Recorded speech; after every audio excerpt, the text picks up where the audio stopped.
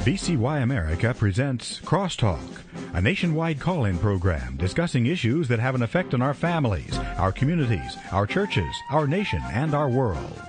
Crosstalk, an opportunity for you to voice your concerns for biblical principles. And now live by satellite and around the world on the internet at vcyamerica.org. Here is today's Crosstalk. Well, thank you, Mr. Morrison. Good to have you with us on Crosstalk today. We have an interesting program, as they always are, but today a good friend of the church, a good friend of your family as well, a man who came out of radicalized terrorism, willing to die for the cause of Jihad, until he was converted to Christianity in 1994. As a member of the PLO, he was involved in terror activity and was imprisoned for a time in Jerusalem. He recruited to plant a bomb in Bethlehem. His mother was an American, his father a Palestinian Arab. He was sent to the United States to study in 1978 and was recruited at a terror conference. He was active for a time with the Muslim Brotherhood. In the States, his life was changed when he met Christ, turning from being a hater of Israel to a follower of Jesus. And today, welcome Walid Shoebat. Good to have you with us. Thank you. Thank you for having me. Good to have you, and we thank God for your testimony, and I will never forget the first time I heard you down there in that winter night at the University of Wisconsin, where you had people, we all went through metal detectors, and you had some good reason to do that time. That's correct. We have Islamists and Palestinians and pro-terrorism who are cursing at me, just as we've seen a few days ago where Christians showed a presence in Dearborn, Michigan, and they were stoned, and they were cursed at with urine thrown at them. It was quite pathetic. So this is the kind of thing, as Christians, we need to endure to show the truth of Jesus Christ. You know, one of the police officers, in fact, that showed no interest in helping the Christians in Dearborn, Michigan, was featured in the All-American Muslim, and very few people picked up on this. In fact, I'm doing an article on it to expose how even they infiltrated our police mechanism on the White House, the government, the State Department. This is an issue, a very crucial issue that we need to be basically focus on in America to preserve this country, not to go through the way of Europe. And we've seen what happened in Europe, and of course with the Arab Spring now turning to an Islamist winter. We need to be more crucial because it's more crucial because now they're gaining the confidence level that I've been talking about years ago. Well, the fallout of the election, of course, everybody's talking about this. The Muslim Brotherhood in Egypt, which continues with some of the interesting ties to the United States Secretary of State, Hillary Clinton. This is an interesting development. Can you share something about that? Well, yes, of course. I mean, Saleha Mahmood is the mother of Huma Abedin. Huma Abedin is with Hillary Clinton 24/7, and she's in the State Department. Now, many will think, well, because her mother, Saleha Mahmood, that's Anthony Weiner's wife, Huma Abedin, being related, it's guilt by association. But our laws are of such that there is guilt by association when it comes to government officials working in the government. In other words, your associates is crucial to establish whether you are eligible to work for the government, especially when Huma Abedin creates events in which she introduces Hillary Clinton to speak Dar al-Hikmah, which her mother, Saleha Mahmood, who's a member of the Sisterhood organization, is dean of that college in Saudi Arabia, as well as her brother, Hassan Abedin. He sits in the board with Youssef Qaradawi and Omar Naseef, who was the Godfather of Al-Qaeda. In fact, it's very rare that I've even shared the information from the Arabic language, which is going to be in my book, but for the sake of your show, we'll share some of it, in which Saleha Abedin, the mother of Huma Abedin, was very much intertwined with many movements that call for Jihad, and in fact, the link of the family of the Abedin goes way back to the Hitler movement and Nazism when the Muslim Brotherhood collaborated with Nazis to annihilate the Jewish people. The most intriguing member of the Sisterhood organization is Saleha Abedin, the mother of Huma Abedin, which in Al-Medina newspaper, the history of Abedin name stems from the son of Hussein, son of Ali ibn Abi Talib, the nephew of the Prophet of Islam. And it goes down to the Hajj Amin al-Husseini collaboration with Nazism. And Saleha Abedin's name appears on the main Al-Azhar University website as a member of the High Council of Islamic Matters. Remember, the founder of Al-Qaeda, Abdullah Azzam, is a graduate of Al-Azhar. So it's very much interconnected with the many of these organizations, like the OIC, MWL's financial arm of the United States, Rabita Trust, which was considered a financial arm for terrorism. Saleha Abedin is a member of that organization, which makes her part of MWL, and the financial history for support of terrorist group and organizational link to them, including Hamas and Abu Sayyaf group, the Moro Islamic Liberation Front, Jama'at al-Islamiyah, and Al-Qaeda as well. These are very serious issues. Now, Walid, we've heard a lot about the Muslim Brotherhood. That's been top tier there. But the sisterhood thing, who is this group and what is their agenda? Getting close to it.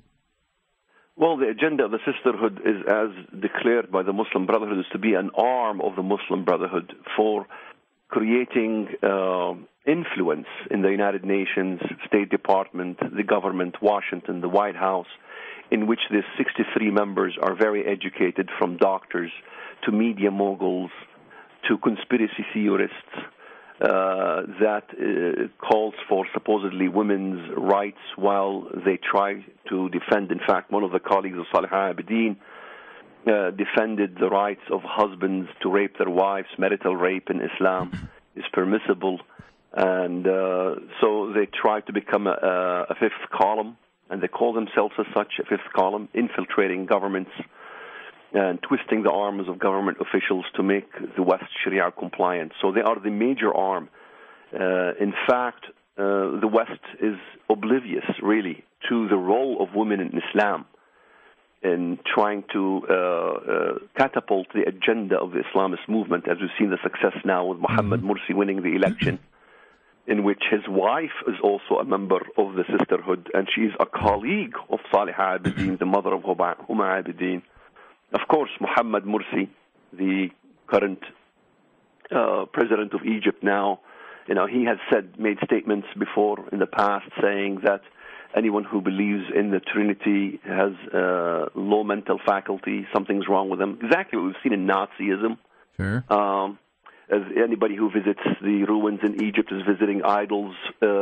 Western dress should be prohibited in Egypt. So we're going to see Egypt catapult into the Middle Ages fairly soon, as we see the whole thing unfolds in front of our eyes, and which I've spoken in your program before on this issue, predicting the coming of the Muslim Brotherhood, predicting their victory, predicting the Arab Spring turning into an Islamist Spring. In fact, I was watching Rashad al-Ghanouchi yesterday in Arabic, which I'm interpreting in English, in which he made remarks in the past that he was not for the caliphate, he is for secularism. Now what's he saying? It's the path to Jerusalem, it's the path to the caliphate. So they are of one mind. And the story is the story of Jerusalem. We have to always remember this. I always focus on Zechariah, not on CNN. Zechariah, the prophet, he said Jerusalem will become a trembling cup to all surrounding nations. And we see this happening right in front of our eyes. Now, I had a question here, Walid. This deputy chief of staff for Hillary, that's Huma Abedin. Has she ever been vetted, really? I mean, has anybody checked her out from that standpoint, or is it just carte blanche acceptance? Well, we don't know the vetting process with Huma Abedin's special case.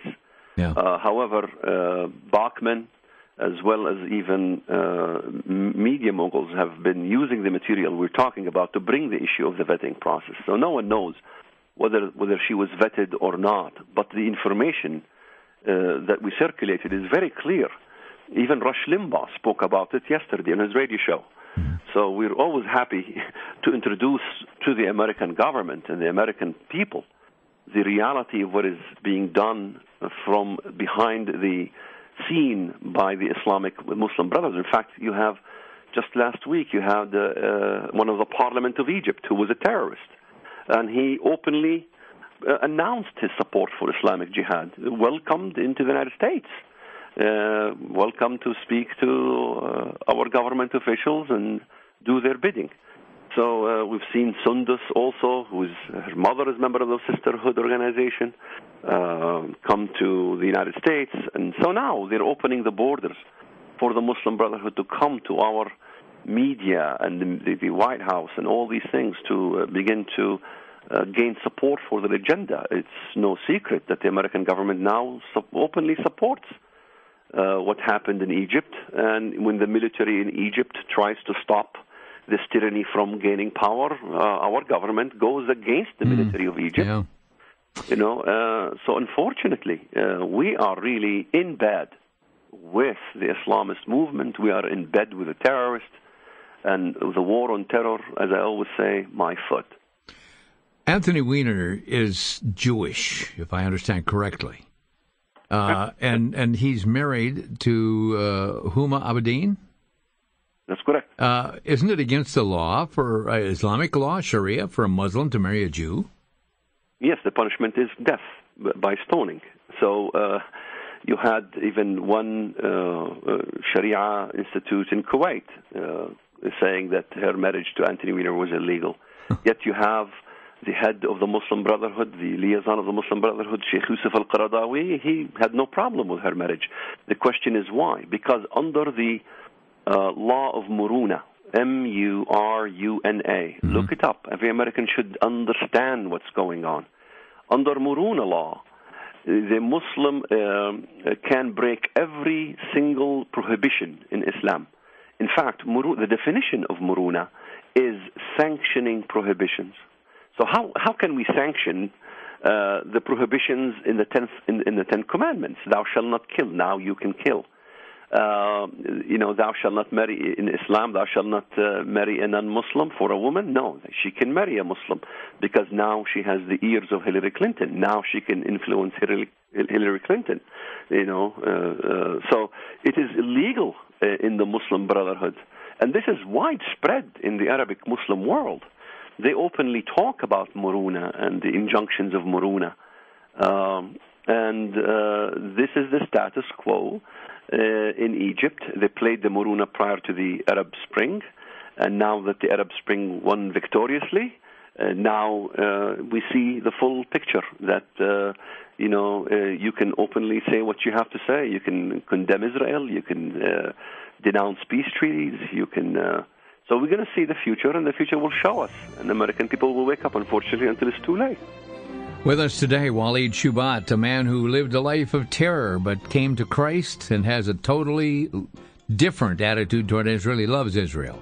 We'll be right back in just 60 seconds. This is Crosstalk.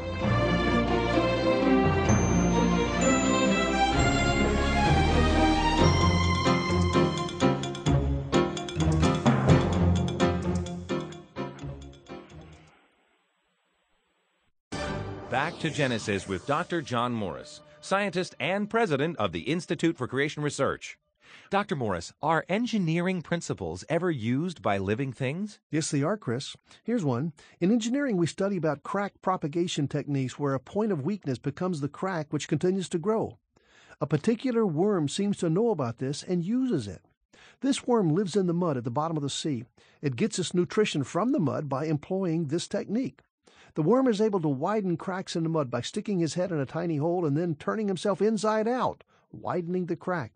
He then goes inside the crack and the process continues. Think of the impossibility of evolution teaching this worm to do this, and then the properties to allow it to turn itself inside out. God designed the animals to do remarkable things. The chief engineer designed all this back in Genesis. For more information, you can find us on the web at www.icr.org.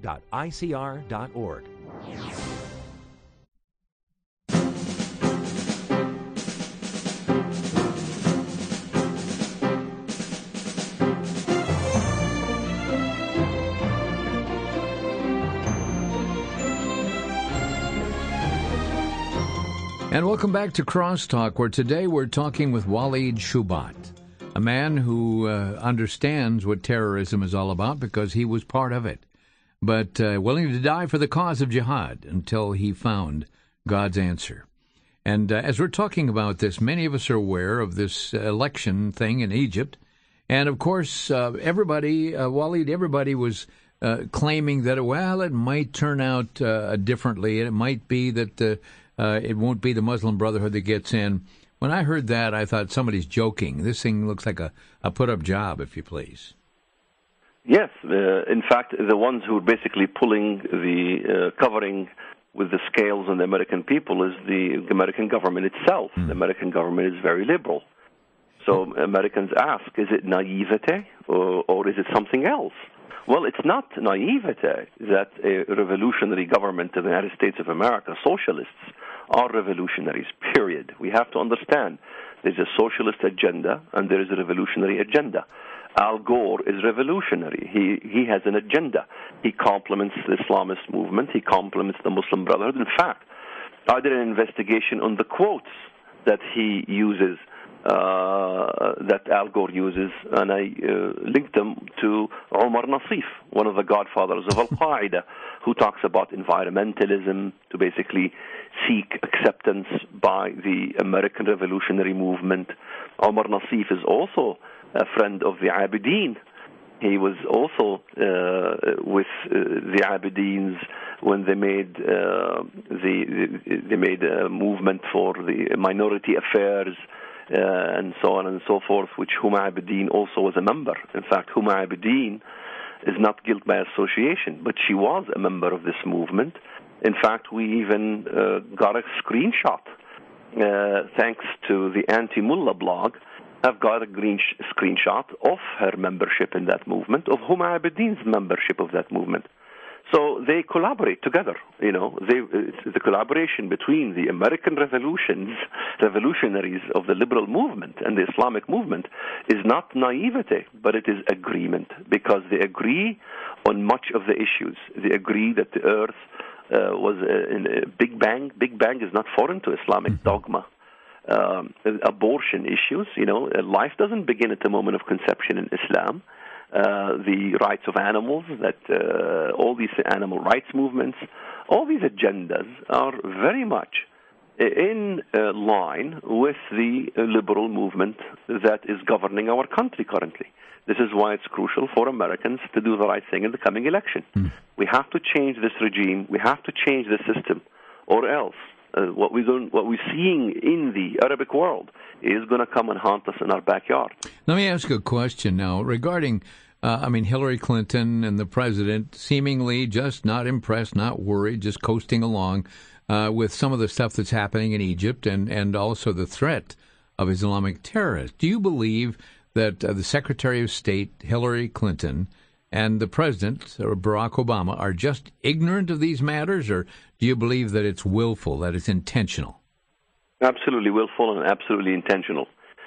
Obama's attack on the Bible and the biblical principles, everybody can view on YouTube. You can see him, condemning the Bible, saying that the Bible supports slavery, the Bible is anti-women, so on and so forth. His attack is against the Bible. He has never once critiqued or even criticized the Quran, not once. So this whole facade of his conversion to Christianity is simply a ruse. Obama, in fact, I interviewed one of his first cousins in Arabic language on Al Jazeera. He's very clear, supports his family, supports many things that goes on in the Middle East. He was involved in Kenya, forwarding one of the Islamists. He is very much in bed with the whole thing. In fact, it was President Obama's appearance in Egypt insisting that the Muslim Brotherhood would be present in his speech that gave the legality for the Muslim Brotherhood to say we have a small, short window that we need to start a revolution. When the Muslim Brotherhood was considered a terror organization in Egypt, it wasn't considered a terrorist organization in the State Department. Only Al-Qaeda was considered, and others were considered terrorist organizations, Islamic Jihad, so on and so forth. But the mother of all these organizations is the Muslim Brotherhood. So Americans need to understand the game of good cop versus bad cop. The bad cop will carry out the terrorism, the violence, the extremism. Well, the good cop says, we have nothing to do with this. In fact, we condemn it. Yet in the Arabic language, they support it fully. So there's not much translation the CIA is doing. In fact, why am I? And this is the question I always ask. Why am I the only one in this country that's translating all this material? It's volumes of material that should have been interpreted and translated by the CIA, by the State Department, to make the American people aware of this movement. Yet I feel like a lone ranger in this matter, just as you are. Well, you know, as you share, and I know that God has opened the door for you to share with people in law enforcement. Are those doors still open? Are there still courageous law enforcement groups that invite you in?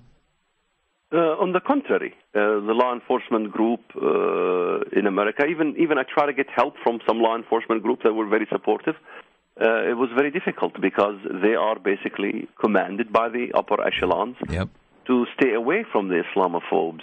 So how often do you see the Islamophobes on Fox News even? Where are the days that you see individuals that used to be critiques of the Muslim Brotherhood and the movement on the mainstream media? Well, you know, even Greta Van Susteren was about, somebody was going to bring that up on the program, and she cut him off, and she said, no, we're not going to go there.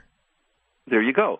Last time I was in Fox News, it was David Asman. It was during the Arab Spring. And, they split the screen in half. And basically I was saying, don't believe the guy in the other half of the screen. This is not a Arab Spring. It's an Islamist winter.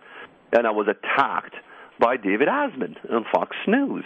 And that's the last time I recall I appeared on Fox News. Of course, the story of Huma Abedin is gaining momentum. They don't use us because they love us. They use us because they have no choice. Sometimes a piece of news only comes from us, from our sources, from what we're doing here in America. Walid, there's a call for Jerusalem to become the capital of the United States of the Arabs, the Caliphate. Comment on this. Yes, in fact, in every single revolution in the Arab Spring, whether it's Tunisia, whether it's Libya, whether it's Egypt, whether it's Ghanouchi in Tunisia or Muhammad Morsi of Egypt, they're calling for Jerusalem in every event. I have events galore to show people what they're saying to Jerusalem. We march martyrs by the millions. They want to establish an Islamic caliphate, and the central headquarters of the Islamic caliphate will fulfill their desire to establish their eschatological view, and that is to establish an Islamic Messiah in Jerusalem, capital in Jerusalem. And of course, our Bible tells us about the one that comes to the Temple Mount, and he sits in the temple of God, declaring himself to be God, is none other than, I believe, is this Islamic Mahdi, which they're calling for. In fact, I was reviewing a news clip in Dearborn, which shows in Dearborn banners that talks about the Mahdi. They even have celebrations, festivities in Dearborn, Michigan, hailing the ushering of the Islamic Mahdi. And by the way, this is not only a Shia concept. It's a Sunni concept and Shia concept. The OIC, Organization of Islamic Council, have declared emphatically that any Muslim who doesn't believe in the Islamic Messiah, i.e. the Mahdi, is no longer a Muslim. So the Mahdist movement is not just the Shia of Iran or Ahmadinejad with the 12th Imam. It is the call of every Muslim mandated by Islam to give allegiance to the Mahdi when he comes. In fact, even Erdogan visited Turkey, visited Libya, visited Somalia, visited Egypt, and he was hailed as the coming Khalifa. In other words, this Khalifa of Islam is the Mahdi himself. We have to understand Islamic eschatology. The Khalifa in the end days, which is these days, and according to the Islamists, is the Mahdi himself. He's the one who brings 7 years peace after havoc. They're creating the havoc so they can usher this Islamic Mahdi. This is happening, Brother Keith, this is happening in front of our very eyes. Look at Egypt. There will be a civil revolution in Egypt, and there will be civil war in Egypt. Egypt is a very detrimental issue. You have over 100 missiles, land-to-land missiles, captured going from Libya to Egypt. In other words, the weapons that were used in the revolution in Libya are going to go to Egypt for what? In case the military of Egypt tries to succumb over the Muslim Brotherhood, there will be a revolution, civil war. And what did Isaiah 19 tell us? I will have Egyptian fight against Egyptian. Egyptian people will be given to a perverse spirit. Wow, those words from the Bible, those words from the book of Isaiah opened my mind years ago to see what is happening when I began to write about it. 15 years ago, no one was listening. I wasn't no genius. I simply read the Bible. The news media is in the Bible. It is not that God forgot to tell us the status quo. We forgot to see what God has been saying for 2,000 years. Walid, as we listen today and every time we share with you, I know that there is a challenge to each and every one of us as believers, as what we need to pray, and we need to stand firm on God's Word. What can we do in our involvement in our communities? Well, we each have to basically see the surrounding, what we see. God puts us in situations where He has us view and witness what needs to be done. Mm-hmm. If there is a fire in an apartment complex, would you stand by watching people die? Would you risk your life? The beauty of the Bible is that we risk our lives for the rescuing of other lives. So it's no love that I love my children. The love that the Bible taught me is to love your children and your grandchildren and America's children and everybody else's children to save this nation. So we have an agenda that we need to fight. We need to understand that nationalism and to preserve a nation is biblical, that the Bible have aspired nationalism. What's happening in the Muslim world? They want to destroy all nationalism. They want to create one nation, that is the Islamic Ummah, as they call it, an Islamic nation in which everybody must kowtow to Sharia Islam, to changing the laws, to changing our constitution. Americans must begin to stand up and say no Sharia in Islam, no to Sharia, no to attempting to change our constitution. This is part of the Antichrist movement. We are going to be opening our phone lines as soon as we come back from the break, folks, but I'm going to open them now if you'd like to get online, because many of you would have questions for Walid, maybe some opinions or thoughts. Keep them brief and to the point. Our telephone number is 800-733-9829. Anywhere on the planet, it's toll-free, 800-733-9829. And we would welcome your calls if you'd want to get online now. We'll look forward to your calls.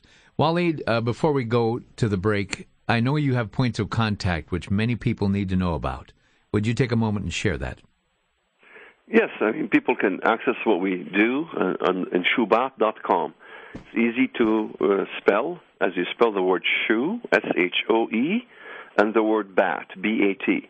One word, SHOEBAT.com, and begin to educate ourselves on really what is happening. We're up to date. We always update our material, and we have tremendous amount of material for people to begin to educate themselves on the danger of the Islamic movement. We'll look forward to talking to you on the other side of the break, which is about a minute from now. Our phone lines, by the way, are jammed. Every phone line is jammed, and we'll be right back. This is Crosstalk on the VCY America Radio Network.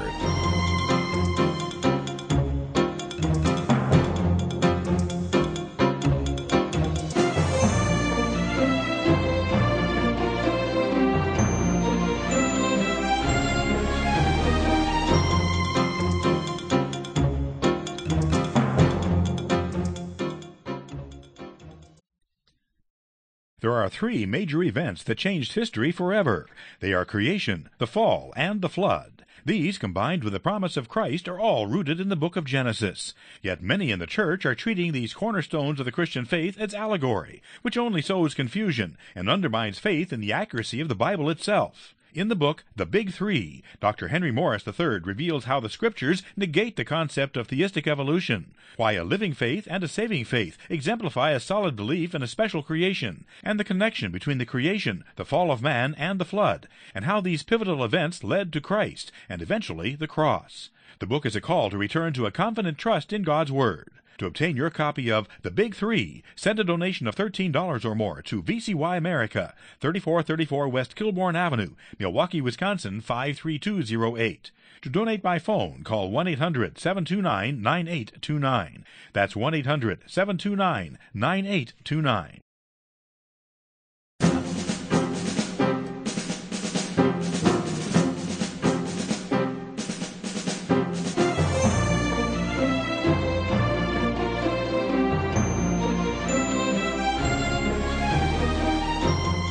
And we have phone calls coming in from all over the country, and we're welcoming your calls. Walid Shoebat, our guest today, a man who came out of a life of terror, a man who was determined to literally wreak terror and follow the Islamic teachings of Jihad, which is holy war. But as we see the folly of this, and as we see the bloodshed and look across the world today and what's happening in other countries, we study the meanings of Sharia law, which is absolutely horrendous. And there are those today, yes, even in places of high-ranking judicial positions that are literally regarding whether or not Sharia law might be a great option for our country. Well, ladies and gentlemen, the inmates have taken over the asylum again, and we need to be very, very careful as we see society being swept along many times with things that they know nothing about. Walid, there have been others. Our good friend Usama Dakdog says that 80% of the Islamics have never even read the Quran. Well, yes, because, the majority of Muslims in the world are Arab-speaking. Yeah. Arabic language is mandated by all Muslims to go to heaven. You can't Right. worship Allah in Islam unless you speak the Arabic language. The question is why? Well, the reason is because we have to understand all the isms of the world, specifically in this case Islam, wants to undo what happened in Genesis.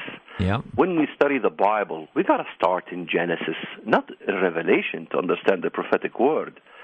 That Islamist movement today insists on one language, one world government, no nationalism. In fact, Islam is anti-nationalism. It hates nationalism. You look at Tunisia, they removed the Tunisian flag. They began to host the Islamic flag for all the world. So we need to understand this, that majority Muslims don't really understand the Quran or even read the Quran. The Arabic language is a foreign language to many Muslims. Indonesia, Turkey, Iran. This is why from the non-Arab-speaking Islamic countries, we find the greatest influx towards Christianity. Right. Because they begin to see it, yes.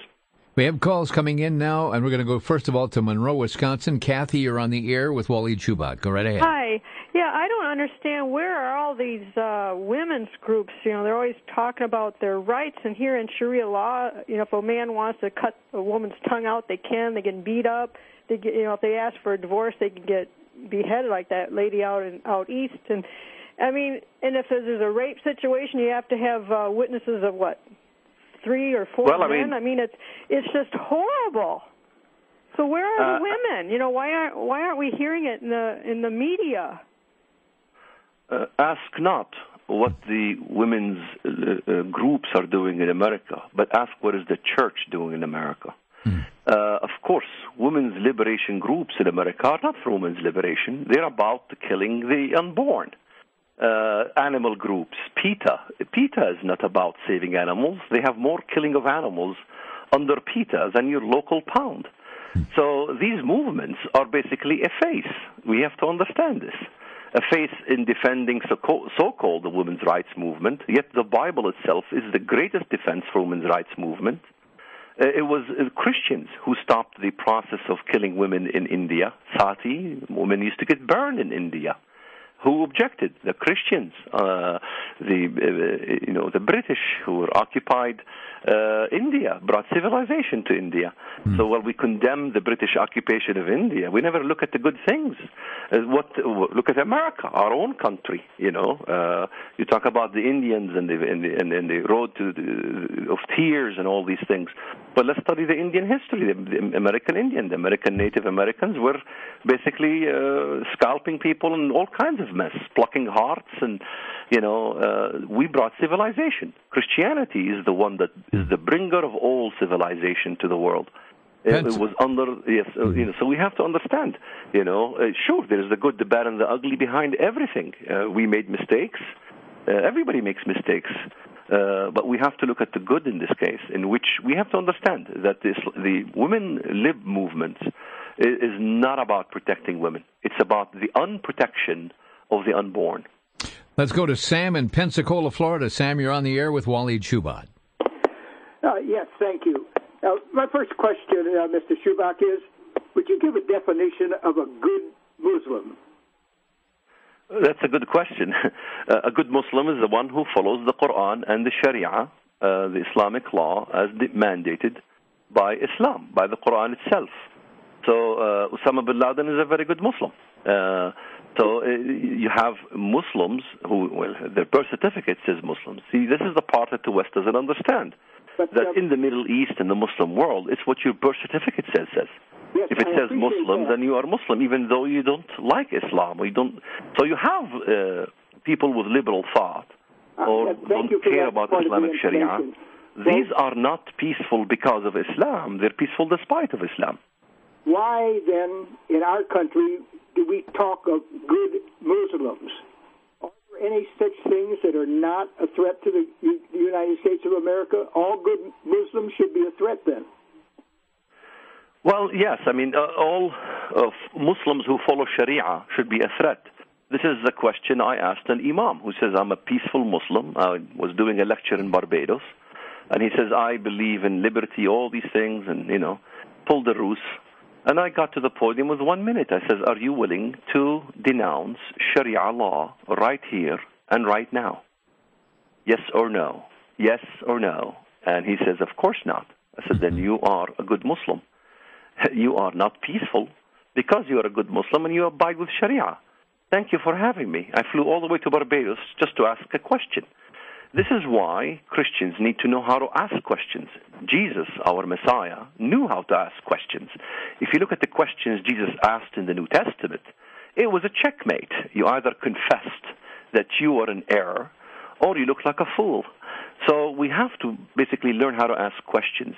Despite even the Sharia laws that calls for the amputation of hands and limbs, let's talk about the civil laws. Can a Muslim woman inherit the same as the Muslim male counterpart? The answer is no. So even under the civil code of Islam, if a woman cannot inherit equal to the man if her parents died, we should conclude that this is subservient, not even comes close to our Constitution. This is why, as Christians, we have to believe in the absolute. Yeah. The problem with the church in America is that it doesn't really stand up with absolutes. We must say that the Constitution of the United States of America is absolutely superior, not better, superior. Because if you say better, that means Sharia is good. Sharia is no good. Sharia is what is really enslaves women. It treats minorities as Christians, as infidels. It's the reason why most Christians in history have been butchered to death. Very few in America talk about the butchery of the Islamic movement historically against Christians, way much more than the Roman Empire can even imagine or dream of doing. Walid, we have another caller coming in. In fact, we have more calls coming in. And folks, hit your question, and we'll get right to it there. Our telephone number, 800-733-9829, anywhere on the planet, 800-733-9829. Jonathan is standing by in Warsaw, Indiana. Jonathan, you're on the air with Walid. Yeah, I had two questions. One question, will the Antichrist come from the Islamic movement? And two, will the Christians have to worry about where he comes from? Okay. Yes, Christians have to worry where the Antichrist comes from, because in America, most Christians think he's coming from the West. So we were focused on the West, we were focused on the European Union, we were focused on the Catholic Church, so on and so forth. Yet there's nowhere in the Bible that talks about a threat coming from the West, even if you look at the state of Israel. In the Bible, it's coming from the north, from the east, from the south, nothing from the West. Yet we're focused so much on the West. We have to look at the literals in the Bible. All the literal references in the Bible in which the Messiah, Christ, fights, they're all Islamic. How often have you had in your Sunday school a teacher talk about Zechariah chapter 9, in which the Messiah will go fight Greece, Ionia? Ionia is in Asia Minor. That's not in the West.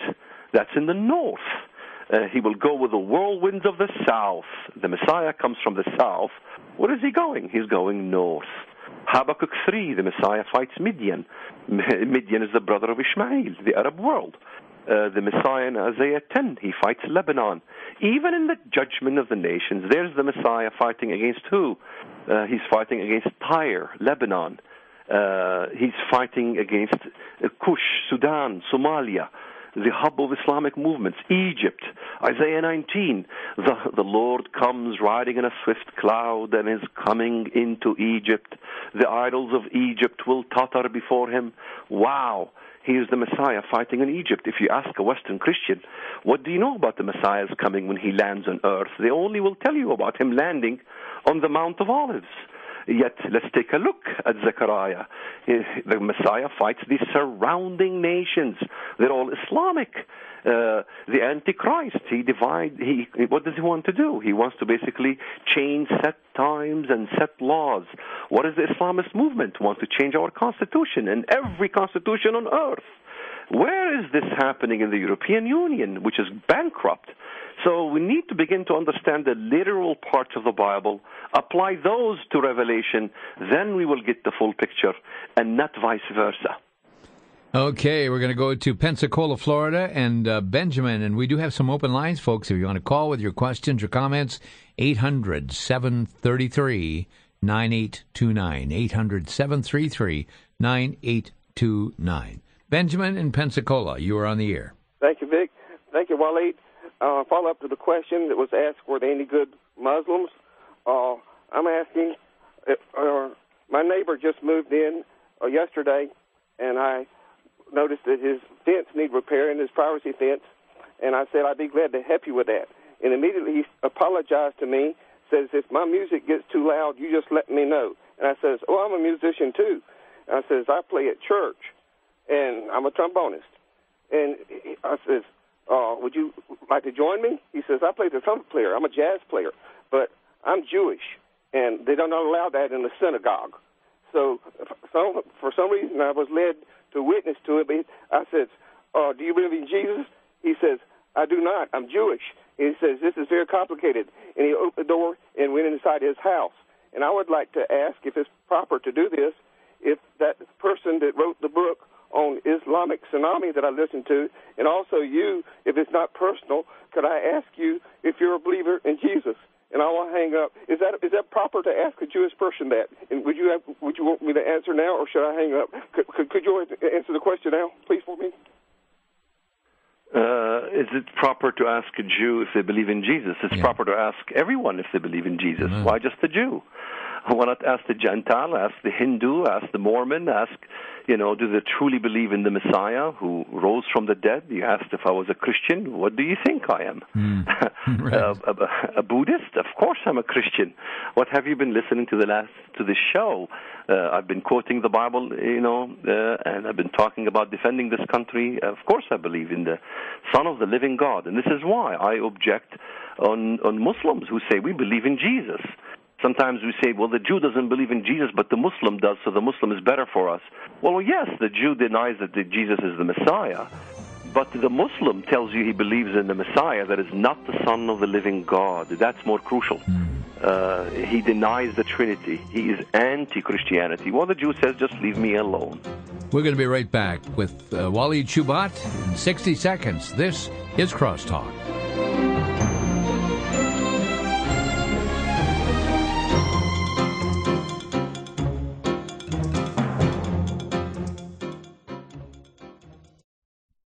For the Worldview Weekend Minute, I'm Brandon House. Our website is worldviewweekend.com. Today, we look at number 15 on our list of 20 characteristics of false teachers.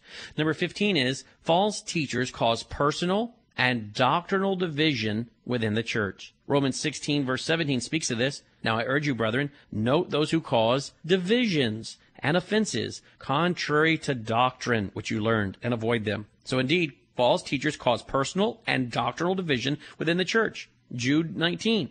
These are sensual persons who cause divisions, not having the Spirit. You know what? It's okay to have divisions when it's us standing on God's Word. 1 Corinthians 11:18. There must be divisions among you to know who is approved of God.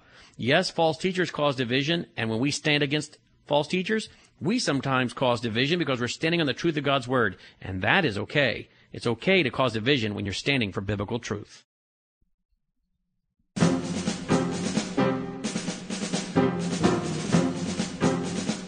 And welcome back to Crosstalk, as we are visiting today with Walid Shoebat, a man who was saved out of a life of terror to a life that follows the Lord Jesus. And we're very grateful to have him on the air today. We do have some open lines if you'd like to place a call. I see one call coming in right now. But Walid, I wonder if you would share about some of the books that you have written and also some of the writings that your son, who I know is very much involved in the ministry as well. Well, the last book I did was For God or for Tyranny, When Nations Abandon the Laws of God. And I collaborated with my son, Theodore Shoebat. People can get it from shoebat.com, shoebat.com. If people are interested in our prophetic teaching, we have several series which people can buy as a package, several hours of information and teaching on prophecy, Islam prophecy, and the Bible, and also my book God's War and Terror, which is a volume of information in comparing Islamic eschatology with the biblical eschatology and the proper way of looking at hermeneutics. People can get these on shoebat.com, shoebat.com. And if there are those who would like to raise questions, you have an email address where they can send you questions or any comments? It's very simple. People can go to the website, and there's a way to click these days on email, send an email, or they can write us at walid@shoebat.com. That's Walid, WALID, @Shoebat, SHOEBAT.com. Walid@shoebat.com. Okay, well, we have James online from Cleveland, Ohio. And James, you are on the air with Walid. Hi, Walid. Hi. James, turn your radio down. I can hear it in the background, so please, there's a 7-second delay, so if you can keep that down, okay? Okay, thank you. Yeah, Walid, I want to see about these Muslims. The radio's got to go all the way off, okay? Okay, sorry. Okay, your question. Yeah, about these, Walid, where you are from? Which part? I'm from Bethlehem, Israel. From Israel? From Bethlehem, yes. Bethlehem, Israel, yes. Bethlehem. So you're not Jew, you're Muslim, right? No, I'm Christian. What's your question? You're a Christian now. You used to be a Muslim? Yes. Yes. Okay, James, we do have rules here, and whatever it is, you keep the radio playing, and it causes some real technical problems, so I'm going to have to ask you to discontinue the call. We do have some rules here, and I don't want to be rude, but James, if you are going to be on the air, you must turn off the radio because there's at least a 7-second delay, and that does cause confusion. I'm awfully sorry to terminate the call, but we are having technical difficulties there. One of the things, again, folks, and Walid, you see this in our society today, that there are people that define Christianity simply that they are cultural Christians, meaning that they don't have a bone in their nose or ivory plugs in their ears. They're not cannibals, or they don't do weird and native things. But from the standpoint of being a real Christian, born again by the Spirit of God, I was talking one day to a young Jewish attorney. And he was saying that the born-again Christian is the best friend that Israel has. And so I asked him, I said, now, I believe that too. But I said, where do you think that term born-again came from?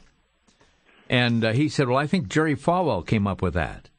And I said, no. I said, it was a young Jewish man. Really? He said, yes. His name was Jesus from Nazareth. And I think a lot of people, this issue of being truly Spirit-born of God, is not just that we follow the Ten Commandments or we follow a bunch of Pharisaical rules, but being a real Christian is more than this cultural Christianity that's being bandied about today. Right. In fact, even cultural Christians, live in such a great country as the United States of America, need to understand that the reason there is civilization was because of Christianity, because people think that we can have civilization without Christianity. There isn't a single country on earth, historically speaking, or even currently, that has civilization as we understand it in the West, that has basically no Christian influence. All of them have Christian influence. So we're living on the leftovers, the residue, if you will, of what our forefathers did in this country. So we need to appreciate what these people have done. Our Constitution, it wasn't created by some liberal. It was created by Christians. So, people need to understand that this civilization, and the civilization of the West, is a Christian civilization. This country had heart pluckers in it before, scalpels, all these things. It was, in fact, all the civilizations in the past have practiced, human sacrifice. Whether you look at the Greek, whether you look at the Roman, whether you look at the Islamic civilization today. Why are they killing people? What's going on there? It's part of their cult. It's part of their religious indoctrination. It was Christianity that removed this cult of jihad, martyrdom, when we occupied the Ottoman Empire. So now that the thing is reversed, the Ottoman Empire is coming back, or the Islamic Empire is gaining momentum, now we're going to see what it is like not to have Christian civilization in those countries. Walid, I want to thank you for sharing today, and I pray that God will continue to speak to your heart as you speak to a nation, and that Christians will recognize that the influx of Islam and its godless teachings is something that requires that true Christians would witness to the blood of Christ and to true salvation through Christ Jesus, because that true Messiah is what I'm looking forward to seeing. And folks, if you don't know Jesus personally as your personal Savior, you're living on dangerous territory. And the coming of that Messiah, the Bible talks about him coming. And when he comes back, he's coming for people who love him. Walid, it's always a privilege to have you with us. And God bless you. We pray for you and your son. God bless America. Amen. Thanks, Walid. Bye-bye. And folks, thanks for joining us today on Crosstalk. We always welcome your calls. And if you have questions, again, you heard the email addresses. Again, plan to join us every day right here at this time. The program's called Crosstalk.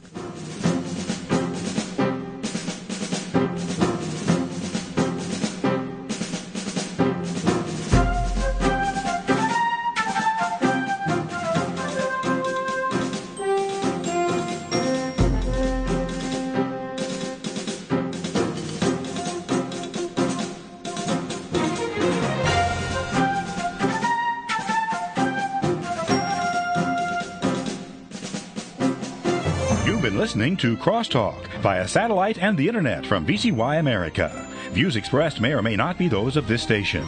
For a CD of today's program, send a donation of $6 or more to VCY Take Ministry, 3434 West Kilbourne Avenue, Milwaukee, Wisconsin, 53208. Or download by RSS or podcast from crosstalkamerica.com.